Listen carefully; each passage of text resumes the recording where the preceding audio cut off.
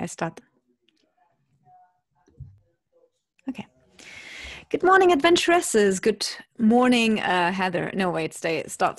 We have to say good evening today. Well, it's afternoon now, so okay. Good evening, adventuresses. Okay, let's start. Well, for me, it's evening, so I say good evening.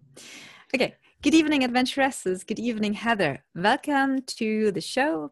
Welcome to the podcast for women who love horses, traveling, and adventures. Hi, Uta. Well, it's I guess just after lunch for me today. So we're still on our 8-hour time difference. So we're still same day talking. It's not morning for me, night for you, or opposite. We're in different time zones. Yeah, it's not quite as bad as usual. I'm still in Germany, so it's, what is it, 8 hours time difference? So 8 that's hours, not too bad. Yeah. So you're still on your holiday. Now you're enjoying having mom make meals. You're no housework for you. It's been a nice little break for you. Yeah, indeed, it has been. But actually, I have to prolong it a little bit because I'm now starting my my final exams for my diploma. So it's actually, it was supposed to be in July, but because of COVID-19, it has all been like, this year has been totally crazy. So my university has kind of waited and waited and waited. Because they actually wanted to have the proper center-based exam, but now they've given up because they said, okay, we have to, we can't postpone forever. We have to eventually make our students write the exam. So now it's online exams and they're going to start from next week. So I'll be a little bit longer in Germany because I couldn't. My flight would have clashed with my exam dates, and that wouldn't have been a great idea. And I don't like to give exam straight after a long night flight. So I said, okay, perfect. I'll just hang here a couple of days more, and so I'm still going to be here for the coming week. And then on 5th, finally, I head back to India and back to proper life. And as you said, like to proper responsibilities, because here I'm really like a daughter, which is nice, which has been a nice change for a little while. But yeah, because of my exam preparation and, the podcast, there's always a lot of work for me here too.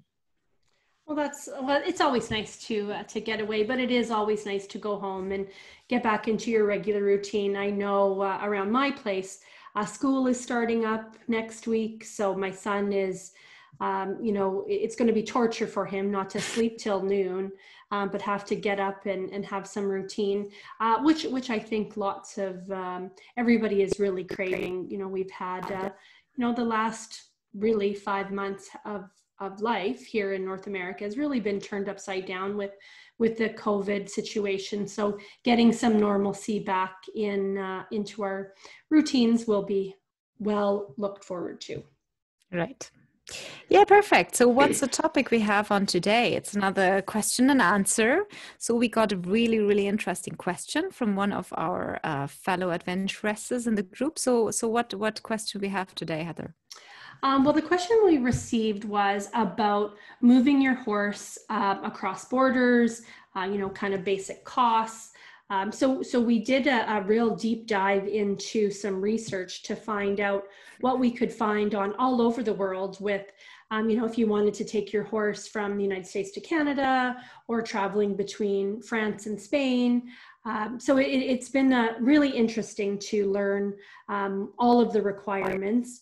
Now we are going to give kind of a general overview for each place, just simply because the rules are constantly changing, and the rules are slightly different now with the COVID border closures. Exactly. So you may, the rule might be this now, but it could change, if borders open or new borders close. So I think I'm going to start with what do you do if you want to take your horse from the United States to Canada? So there is no quarantine requirements when you travel between Canada and the US, or US and Canada, which is nice because the countries being so large, a lot of times it takes you, quite a few days even just to get to the border. So that's kind of a nice thing. Probably the most important item that you're going to need is that health certificate from your local veterinarian that is licensed, that says that, you know, your horse is free of multiple of diseases. And it's really important to check with the animal plant health inspection services, because they are going to be the ones that are going to give you a real breakdown of, you know, what diseases they have to be free from. Some of these diseases I'd never even heard of before. So they really, you know, they put a blanket over for everything. Yes. There are some different rules depending on how long you plan to take the horse into Canada or into the United States. And if you're planning on selling the horse on either side. So those are things to, you know, kind of keep in mind. Traveling from the US to Canada, you're allowed 30 days to have the horse in and return without needing any additional inspection. But they do need to have been in the originating country for a minimum of 60 days before you move them into the new country. So that's kind of something to keep in mind, that if you import a horse from Mexico or the EU or the UK into the United States, and then you want to bring them into Canada, they must have been in the United States for a minimum of 60 days prior. And as well as they will need to be found, you know, contagious, disease free, those sort of things. Something else that you will need to have is a bill of sale when you're traveling. You want to have proof of ownership of that animal when you're crossing the border. Very important. It's really important, because there is you know, there's theft, there's and so many things that you want to have just proper documentation. Lots of horses are microchipped now, tattooed, all of those things, you know, having that documentation. Another thing that I found really interesting was that they can't have been vaccinated within 14 days preceding the crossing the border. So that was something that that was really interesting to find out. There sometimes are some small fees when you're crossing the border, you know, anywhere between $50 and $100 to have certain paperwork cleared between Canada and the US. So you know, that's fairly minimal. Other costs associated will be whatever your local veterinarian charges for those health certificates, you know, depending on if you take your horse to the clinic to have the test done, or if the horse or if the veterinarian comes out to your property, because there'll be, you know, those fees can be anywhere from, you know, $100 to $500, depending on, you know, what your veterinarian has as his own fees for those kind of things. So that's something to kind of keep in mind. One other area that was really interesting is that because the Canadian and American border is so large, there's only specific ports of entry that will allow you to cross with the horse. So that, you know, depending on where you're coming from, I did see, you know, Idaho, there's some in Maine, and then some of your bigger ones, your Detroit, Sault Ste. Marie, Michigan, Portland, North Dakota, which is close by me, some in Washington, Montana, you know, so those are things that you really want to take into consideration. You don't want to have to add a whole day's drive just because you have misjudged that your regular border crossing, oh, well, no, you have to go, you know, to the next state to cross. So that's something that that you do want to take into consideration. Just to circle back with when you're selling an animal, when you're crossing the border, if you're coming into Canada, you will have to pay tax on the horse. So the PST or GST that is required. Yes. And if you're having someone deliver the horse, you know, those brokers will also have to pay that. All horses crossing borders will require a Coggins test, and it has to be valid within 30 days. So that's something to check out.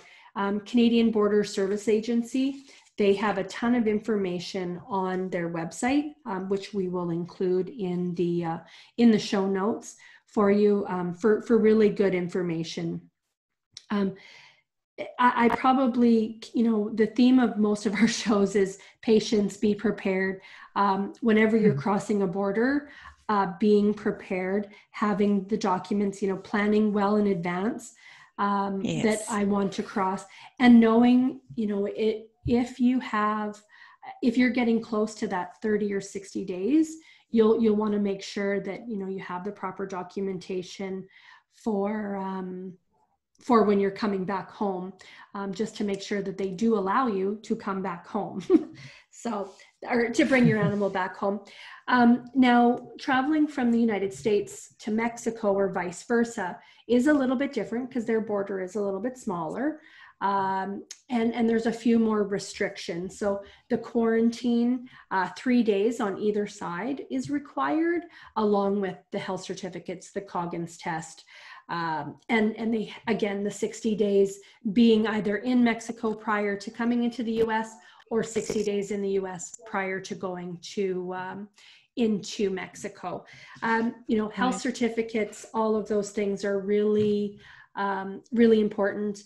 Make sure you have the right documents, saying that your horse is free of all of the listed, some of the ones just, African horse disease, glanders, some of them I can't even pronounce, Venezuela equine encephalitis, contagious equine. Infectious equine anemia and all stuff. Yes, lots and lots of diseases. Lots and lots. So I will, in the show notes, include the different websites that we did find the information on: Canadian Border Services, the United States Department of Agriculture, Animal and Plant Health Inspection Services. That's a really great site. You put in what country to and from, and it'll give you, what things the horse has to be free of, how long the quarantine is, and any special requirements that you do require. Now, over to the other side of the world. Exactly. I mean, there's plenty of horses traveling between the US and the European Union. I think it's probably one of the biggest routes for horses going. One of the biggest airlines actually transport, two big European airlines transporting a lot of horses is Lufthansa from Germany. They usually transport them from Frankfurt on to many different places, many different airports in the US and in Canada as well. And then, of course, from Amsterdam, from Schiphol Airport, that's the KLM. So KLM is very well known. They have a huge equine center in Amsterdam where they prepare the horses for the shipping, where they can take care of, quarantine and stuff. Now, shipping horses is always a little bit more complicated than just transporting them on the ground, so you need a lot of more paperwork, a lot of more transportation. It gets really complicated. So usually when people ship horses on air, when they load them on flights, when horses go up in the air, it's usually recommended that you get that organized through an agency. There's plenty of agencies organizing this horse travels pretty much in every country. They help you with all the paperwork. They let you know what you need. They let you know they're the experts. Basically, they handle hundreds of horses every day, shipping them all through the world. So it's always a good idea to, contact them, see what they charge, and just, organize it through them, because otherwise it's really a lot of work. Right. So again, as said, it's so dependent on where to transport your horse into. But usually if you go on air travel, you need to have your horse quarantined. You need to have, of course, a lot of blood tests, a health certificate, which should be, usually you should get that health certificate about 48 hours prior to the journey from the local vet, who will certify that the horse is free of disease, that the horse is good there. You should see that the horse is in a good condition, because a lot of horses get stressed by travel. So the horse should be in as good as a condition as possible. As I said, blood tests, vaccinations, you'll get to know what you need beforehand. You need the time to prepare well for that. So yes, so quarantine. So it depends a little bit whether you take a horse permanently or whether you just take it for a competition. On the like how much of quarantine you have to take the horse for and where. So usually, like for instance, if you take a horse from the US to Europe just for like a back, horse doesn't need to quarantine before the journey, but it needs to quarantine on the way back. So while reaching the US again after being out for a competition or something, it has to quarantine back there. When you want to sell a horse in the European Union, you have to quarantine before sending it there. Same goes when you're selling a horse from the European Union. No, you don't need to quarantine it here. You quarantine it in the US mostly. There's a big question usually, where do they transport horses on? And the interesting thing is actually a lot of these horses get transport on the normal passenger flights. So if you're traveling from, say, New York to Schiphol to Amsterdam or to Frankfurt, sometimes there's horses on board. So sometimes, if you sit in one of these back rows and it was mostly the 747s 200s, and you would sit in one of the back rows. Sometimes you could see like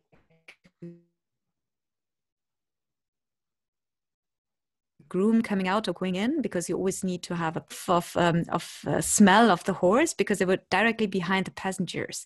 Now the big ones, they are usually down in the belly. You will not see or smell them, but there's usually an access somewhere, because as I said, there's a groom traveling with them. So it's always interesting. Sometimes you can ask, or sometimes people kind of say, yeah, we have like Olympic horses going on this flight. So it's interesting to know that they're traveling with us on the plane. Air transport for horses, as I said, it can be very stressful. If the horse is used to it, a lot of horses, for them, it's not versed in being trucked for a couple of hours. So if the horse is used to traveling, many of them handle it quite well. The jet stalls or containers usually contain 3 horses. So it's usually cheaper, actually, if you bring 3 horses together, or rather than just a single horse.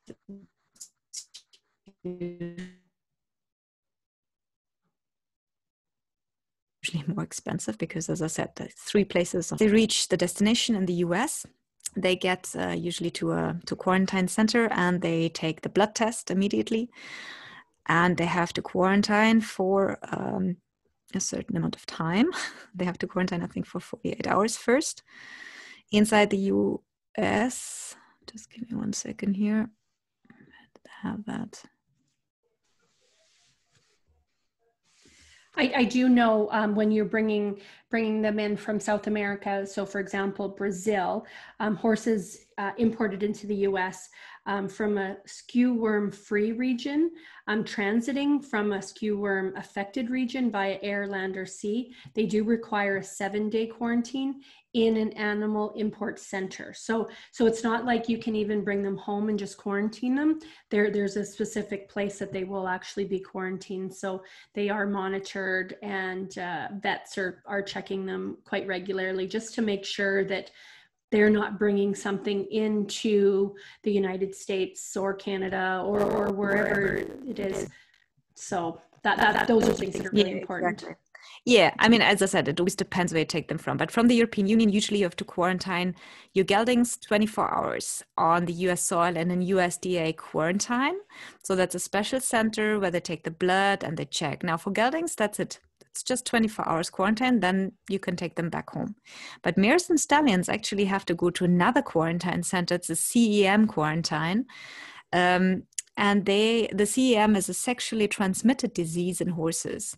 So prior to flying, your horse need to be confirmed negative, but the US takes the extra precaution to have this quarantine. So mares usually spend 15 days in the CEM quarantine, while stallions have to stay for 33. And during the CEM quarantine, mares are cultured and tested several times for this disease, but stallions are also cultured and tested. But in addition, any stallion you bring in has to it's required to live cover 2 mares, and those mares are also tested.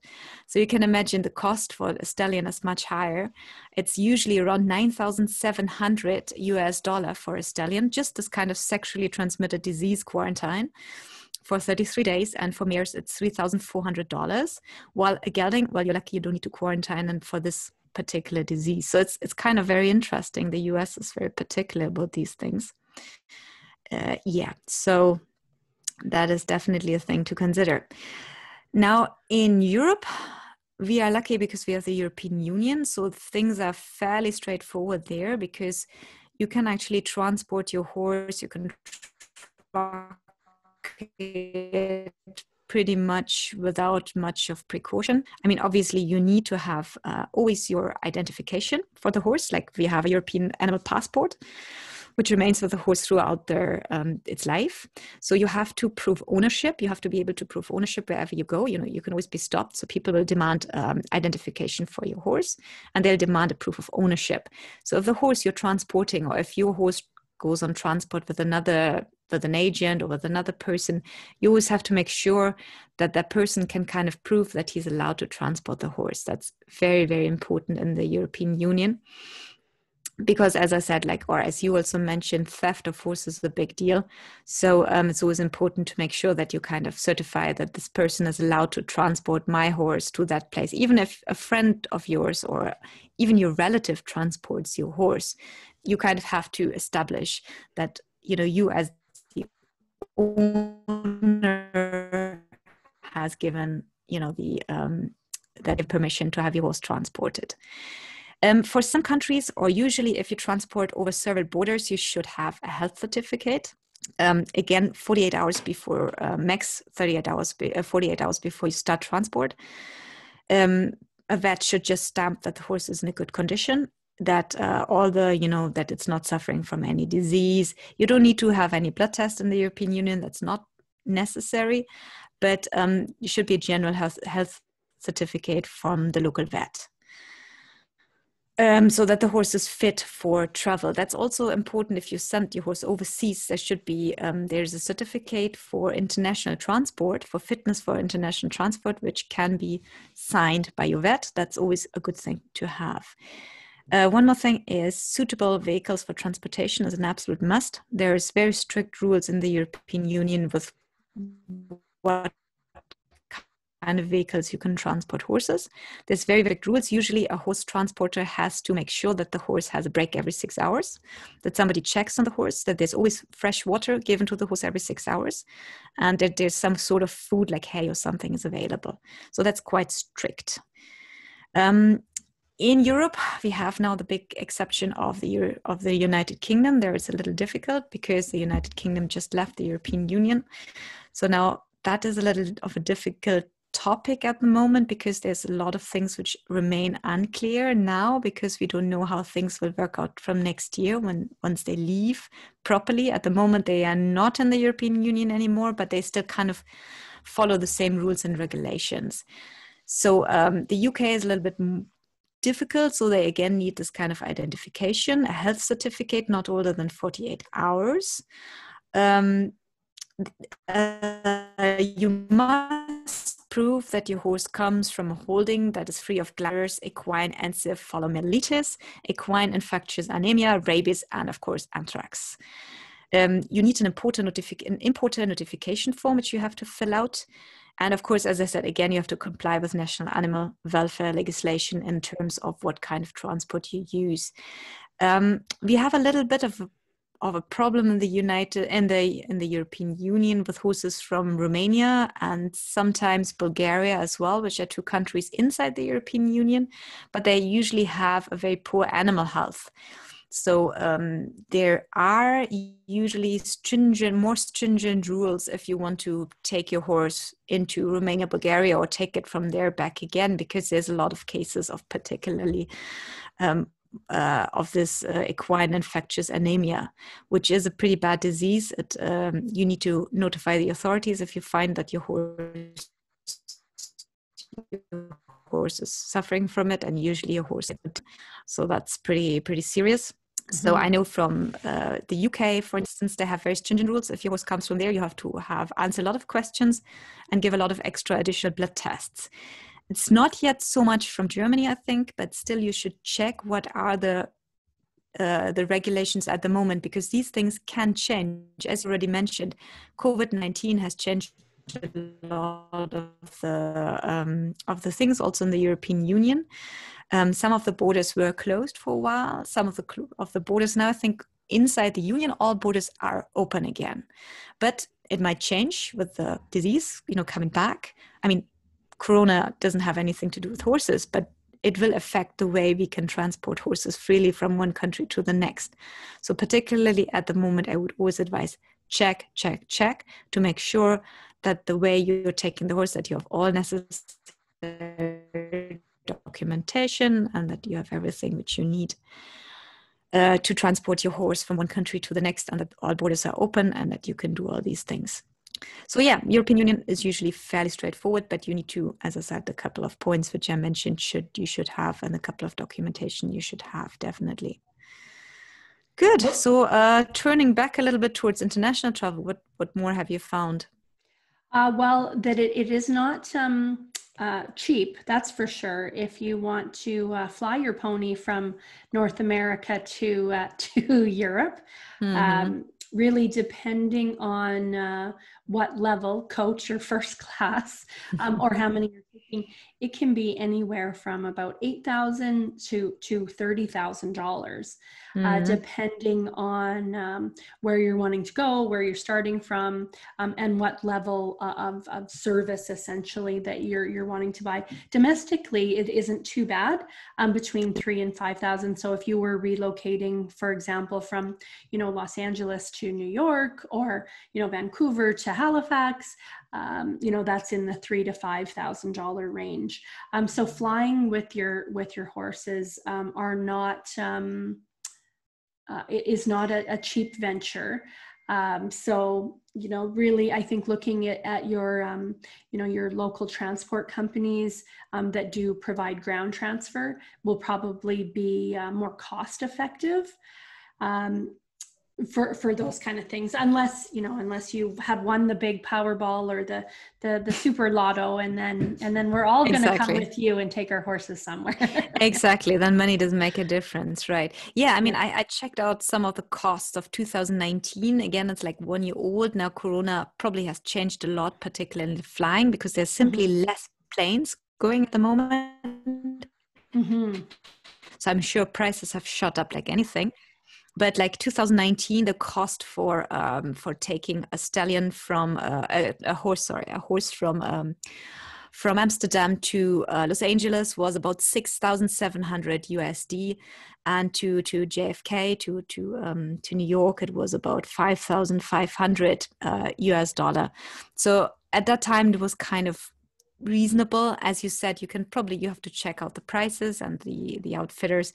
It depends a little bit how flexible you are. If you are flexible enough to wait a couple of weeks longer, you might find something a little bit cheaper. If you need to go on a specific date, it might be more expensive. But yeah, I mean, now with Corona, again, I guess the costs are much, much higher because simply there is not such a big availability of flights. So difficult. Yes. And unfortunately, unless you are, the only way to transport your horse from North America to Europe is flying. I don't, in all of the research that I did, I didn't see anywhere where they were shipping on boats or those kind of things. So hardly, yeah. I think at the time it would just take, I think it's probably an 8 or 10 day crossing, just the Atlantic. I can't imagine how long it would be, traveling from North America to Asia that way. So flying really, if that's something that you're wanting to do, that'll have to be your only option. Yeah, pretty much. I think ship traveling is almost non-existent for horses. I guess if you know somebody, who has a bit of space on their small little boat, perhaps that works. But yeah, I found virtually no records of horses nowadays being transported by ship. Even by rail is very rare. I'm not sure how it is in North America perhaps, but Europe has no more option of shipping horses on railways. It's all by road transportation or air transportation. Right. That's really it. Maybe one more word about, to make about how you should take your horse or how you should prepare your horse for air travel. As I've already mentioned, it should be in a really good shape before you take it. It should be up to date with all necessary vaccinations. as you said, make sure the vaccinations have been prior, at least a month prior to your journey, because the problem is if you give a vaccination, a shot to your horse, you can have side effects like some fever or some, the horse might not be so well for a couple of days. And this kind of can, as you said, it's like what you said, it's 2 weeks prior to the import into the 14 the days, US. yeah. You can't 14 days, yeah, right. So you should actually, to be on the safe side, make it a month before that you get it. Make sure the horse is really healthy, it's in a good shape, it's not stressed. Try to really give it a bit of a easy time before you take it, that the horse is really happy and healthy. And yeah, so that's always important before you ship your horse or before you take your horse on a long track journey, because it certainly stresses the horse. Mm-hmm. Well, I think, this was a really great topic to discuss. We had, it was great. We're just loving how the questions are coming in off of the Facebook page, through the website, because we really want to connect with our followers, our listeners, and answer their questions that they have. I learned quite a bit myself from this. I didn't realize that it was that expensive to travel, to fly. My dreams of shipping over some beautiful Irish cob from Ireland, maybe I might need to buy more lottery tickets. But definitely you have to buy 3 horses, because with 3 horses it's cheaper than just a that's single. right. Exactly. So we do the more questions that come in, we'll have more episodes like these where we'll go through your questions and answer them to the best of our ability. Now I know we were fairly general with our notes so far on this topic, but unfortunately 2020 has been a year of uncertainty, so it is rules are changing all the time. Right. So if traveling internationally with your horse is something that you are interested in doing, reach out to the different consulates, their customs officers. They're going to be able to help you answer those questions and know what you're required to have specifically. Yeah. So what do you have going on for the rest of your day? Because the problem is really every country which is here on my list, which I think we should quickly share with our listeners, is about the quarantine at home. Because if you bring a horse from another state or maybe another country, I mean, if you bring it by air and it has been quarantined anyway, it's probably safe to bring it to your barn. But particularly in Europe, if you kind of ship a horse from, say, France back to Germany, or if you find a beautiful horse on your Spanish horse trail and you want to bring it back to Germany, a lot of people actually do that, in fact. You don't need to quarantine it at all, but there's a few things you should think if you bring that new horse to your stable, is that you should think about home quarantining it for at least 10 days in order to make sure it does not suffer from any disease. Because as I said, like, you want to import a horse, you don't want to import any infectious diseases. There's plenty of them, particularly in Eastern Europe and some other countries. You might be just unlucky that the horse had some contact with an infected horse. So do one thing: if you bring it and it hasn't been quarantined, quarantine it for about 10 days in your own barn, just to make sure that there is nothing wrong with it. Exactly. So there's a couple of things you should consider. If you quarantine a horse, you should have a separate stall, or best even in a separate building, in a separate stable, where he is not in contact with other horses. I know it's difficult because horses are group animals and it's never nice to keep them, away from other horses. But just to make sure that it does not have any infectious disease, because they can spread through nasal secretions, even through air sometimes. I mean, COVID-19 is the best example, right? They can have whatever, best to just use an entire separate building. Keep the horse there for at least 10 days.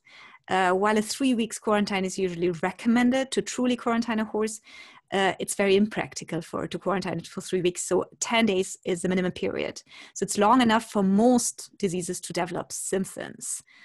So use separate tools when you quarantine your horse for 10 days, because if you take like, pitchforks, water buckets, brushes, wheelbarrows, they carry easily the disease from one horse to the other, right? So keep all these tools separate, make sure they're clearly labeled, make sure nobody takes them to, mug out other stalls and stables from other horses. If you can, store the food separately as well, keep separate food there for the horse, because again, it's easy to contaminate other feeds when you're bringing in a quarantined horse's bucket into the feed room, so separate everything just for a reduced risk of contamination. And as well, if you can, just have one person care for the quarantined horse. Yeah, go ahead. Sorry. The one thing the quarantine also does is it gets the new horse used to its surroundings, and they're going to be calling to each other and everything, because they're still going to probably, in most cases, still be able to see each other. They just won't be able to touch each other. Exactly. So those kind of things also help with that transition in introducing a new horse to the herd. Yeah, exactly. If you can, have just one person care for the quarantine horse, because if there's multiple people, then again, the risk of transmission is so much higher. So if you can't have like a separate person who's only going to that horse, but also having contact with other horses, just make sure hygiene, right? Wash your hands, change clothes. If you can, shower, just to be on the safe side. Stay in contact with your vet. If the horse shows any signs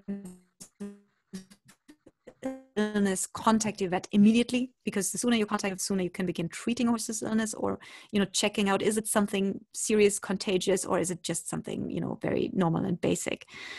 And if you're really taking a horse from like a high-risk country or from stable with known diseases, just consider using a quarantine facility, because there people are really professional. I mean, obviously it's more expensive, but it is the safest way to do it. So yeah, so that's about quarantining the horse if you buy a new one, bringing it to your farm, right? Yeah. So what else? Did we miss any point?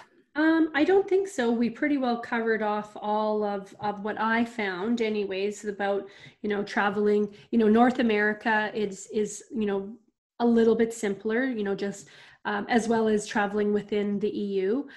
It's when you go from North America to the EU or vice versa is where things get, a little bit more complicated with more quarantines. And clearly the cost factor is so much higher when you're when flying is involved versus the ground transportation. Exactly. Mm-hmm. Although I think it gets really, really complicated if you're looking at other countries. And I think between European Union, US or Canada, it's fairly straightforward. I know the European Union, for instance, doesn't allow horses from countries with cases of African horse sickness. That is a big no-go for the European Union. For instance, from India, you're not allowed to take any horses into the European Union. You can only, if you want to bring a horse from India to Germany, you can only do it via a third country like Russia or like Turkey, where you keep the horse for a certain period of time, usually 6 months, so that the horse kind of then comes from the third country going into the European Union, but you cannot take them straight. Yeah, lots of rules, and I'm sure that where it gets very, very complicated. Mm-hmm. And as we manage to get through the rest of 2020, all of the rules could change. So double checking, triple checking, those kind of things. Yeah, that's really difficult. I mean, there's a lot of people who did like this long distance riding covering several countries, also in Asia, for instance. So I've read a few of their, stories and of their reports, and many actually managed to get the horses across borders. Some did not manage at all. Like I know, for instance, there was a guy. He was traveling through basically the South Asian part, like India, Pakistan, and he tried to get a horse from India to Pakistan. And it took him, like he was at the border for like 3 weeks stuck, always trying, and he didn't get the horse over. So by the end of the day, he had to sell his horse in India, cross over into Pakistan and buy a new horse there. These kind of stories, it's always more difficult because there's not such exact rules and regulations in countries such as Pakistan or Turkmenistan, or there's a lot of countries where it's more difficult to really establish is it possible, is it not possible. So if you are planning on a long distance ride, again, as you said, try to find out as many things as you can.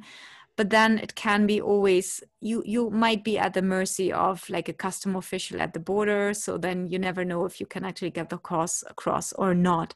So always, have a contingency plan, have a plan B in case you cannot get your horse over or, reroute. So border crossing can be difficult at some times. And so always important to try the best, try to be as well informed as you can. But then in some countries, you just never know how things will develop.